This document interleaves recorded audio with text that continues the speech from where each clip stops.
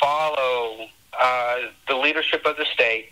We're going to follow the leadership of the health organizations, specifically and especially the CDC. That's what Central Michigan University President Robert Davies had to say when we asked him about opening campus for the fall semester. Right now, the university has postponed all campus events through June 25th, and spring commencements are scheduled for August 15th. But right now, the notion of fall semester classes taking place in person is up in the air. It could be opening up and face-to-face. It could be delaying a week or two or three. The focus is to keep CMU open and operational. And as we look down that line, one of those is to allow students to continue to pursue their academic aspirations. And that's where we'll be creative and, again, putting the students first. Davies wants people to know university administrators will follow the lead of state leaders and health officials. So knowing what will happen this fall is anybody's guess at this point. But Davies wants students and their families to know they should stick with CMU through the coronavirus crisis. We are in an area that